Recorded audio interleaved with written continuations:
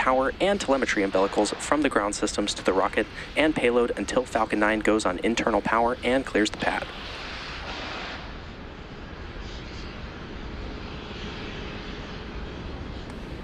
At this point in the countdown, both the first and second stages are nearly fully loaded with 1 million pounds of kerosene fuel and liquid oxygen.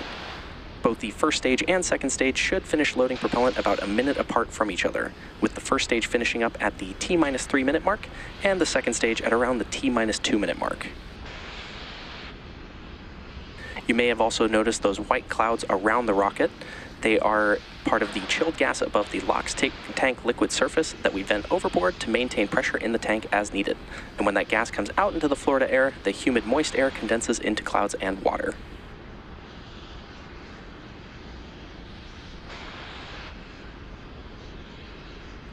At T-minus 60 seconds, Falcon 9 will be in startup. Stage 1 LOX load is complete. And there you heard that call out that Stage 1 LOX loading is complete on the vehicle.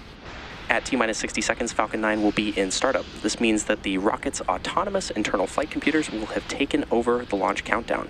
And then just inside of T-minus 2 seconds, we'll light the Merlin 1D engines for liftoff.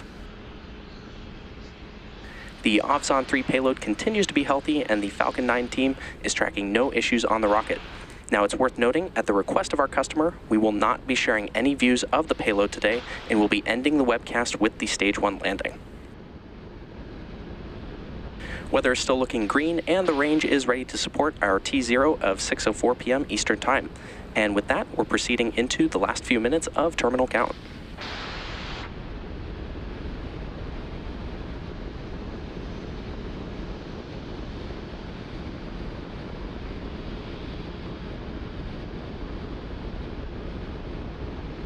Coming up in just a few moments. Stage 2 LOX load is complete.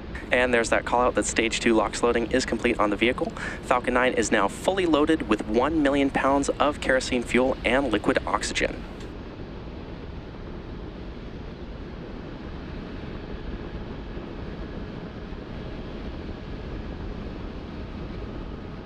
At the T-minus 1 minute mark, Falcon 9 will be in startup, and this is when the rocket's flight computer will take over the launch count.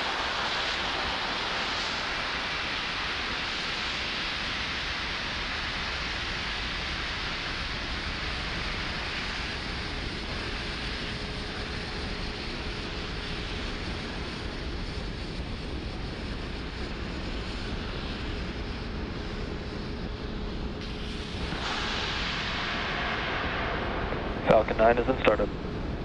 And there you heard that call out that Falcon 9 is in startup. Next, we wait for the go for launch from the launch director.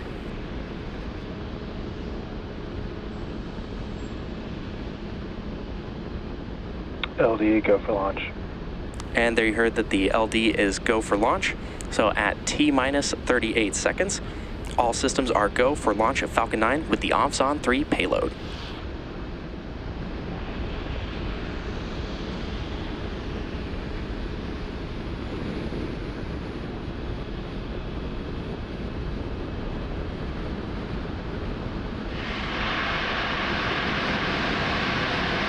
T-minus 15 seconds to count.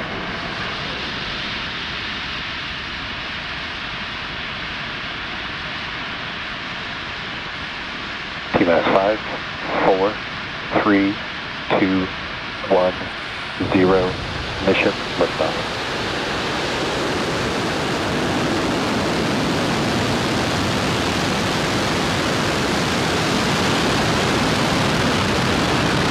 Vehicle 50 gun range.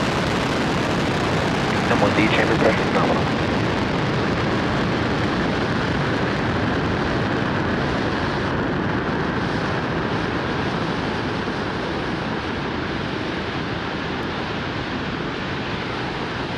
At T plus 30 seconds and counting, Falcon 9 has successfully lifted off from Pad 40 at Cape Canaveral Space Force Station, carrying the Ovzon 3 payload. Now, during the rocket's ascent, we'll tilt the engines, the technical term for that being gimbling, and that's when we turn the rocket horizontally in what telemetry is nominal. In what we call a gravity turn. The rocket will still be going up, but will now also be headed horizontally away from the launch pad. Moments ago, we also throttled the engines down in preparation for max Q or maximum aerodynamic pressure.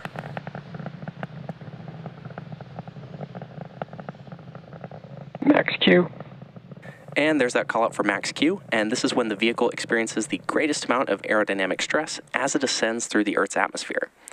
The rocket typically needs to go about 17,500 miles per hour horizontally in order to avoid being pulled back down to Earth and get into orbit. As the vehicle continues to ascend, make sure to watch that telemetry at the bottom left-hand corner of your screen.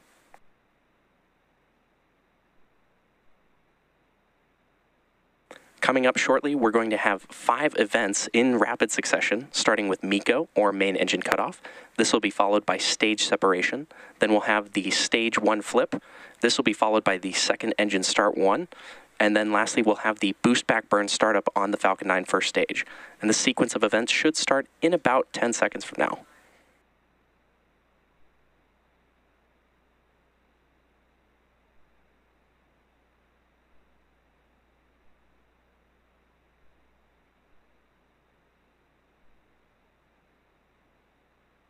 MECO.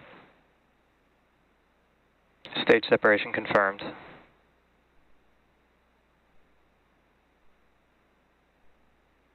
MVAC ignition. Stage 1 boost back startup. And there you heard and saw those events happening back to back with MECO, followed by stage separation, stage 1 flip, followed by the second engine start 1, and then the stage 1 boost back startup.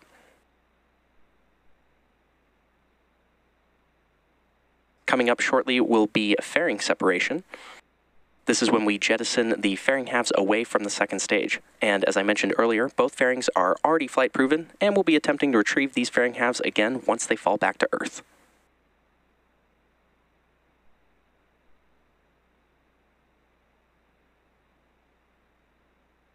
Fairing separation confirmed. And there's that call out for fairing separation. In just a few moments, we should see the boost back burn end on the Falcon 9 first stage.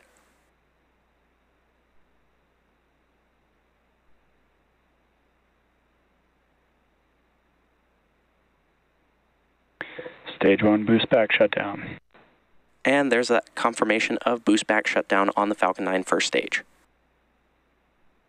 It's T plus 3 minutes and 40 seconds into tonight's mission. Now, just past the T plus 6 minute mark, you should see on your screen the Falcon 9 first stage's entry burn. To start the entry burn, we'll relight 3 of the Merlin 1D engines, starting with the center engine known as E9, and this will be followed shortly after by the E1 and E5 engines, which slow down the vehicle as it passes back into the Earth's atmosphere. We need to slow down to reduce re-entry forces, which then helps us recover and reuse the first stage.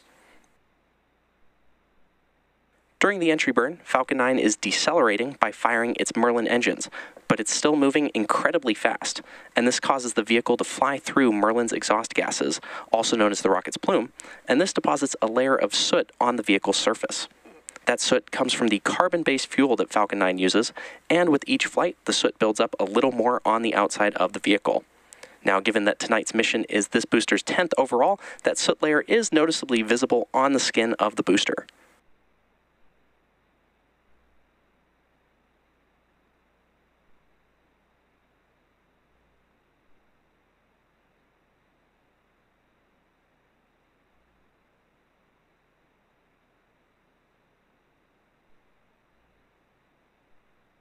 On the left-hand side of your screen, we've got live views from our Falcon 9 first stage, and on the right side is a ground tracking shot of that booster as it descends back to Earth.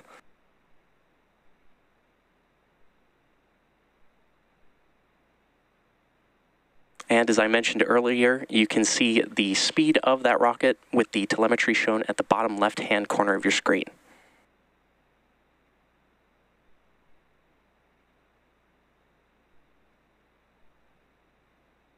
As I discussed earlier, reusability is key to lowering the cost of spaceflight, which enables more investments in critical scientific research. The Falcon 9 first stage that is supporting tonight's mission will perform this entry burn for the 10th time, and that entry burn should start in about 25 seconds from now.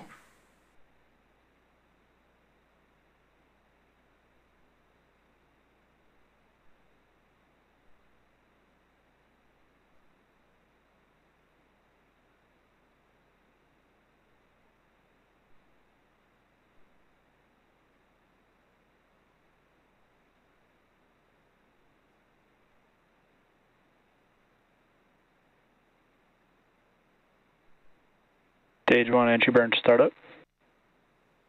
And there's that confirmation of startup of the entry burn on our Falcon 9 first stage.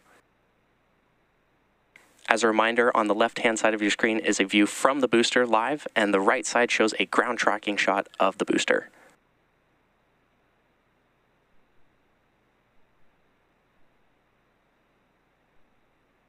Stage 1 entry burn shutdown. Stage 1 FTS is safed. And there's confirmation of entry burn shutdown on the first stage. Now, the Merlins on the first stage are optimized for sea level, and these achieve 190,000 pounds of thrust each during ascent and descent. At liftoff, Falcon 9's first stage has thrust greater than 5 747 airplanes at full power. Nominal trajectory. And is consuming approximately 700 gallons of fuel per second. We also just heard that call out of nominal trajectory.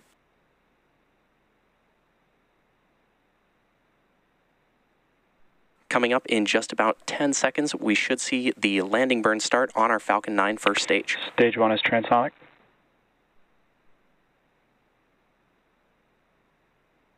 Second stage in terminal guidance. Stage 1 landing burn. And there's confirmation of the stage 1 landing burn.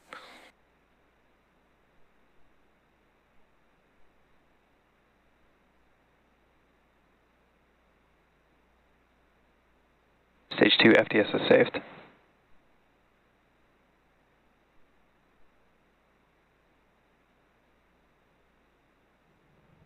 MVAC shutdown. Landing leg deploy.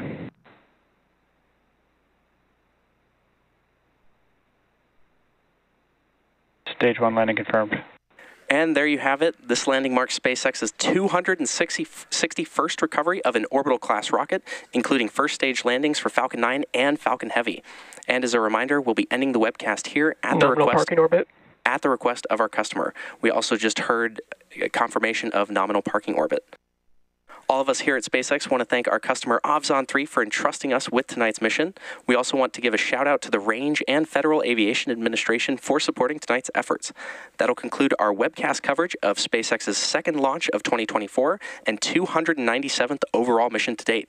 Thanks for tuning in, and we'll see you again very soon.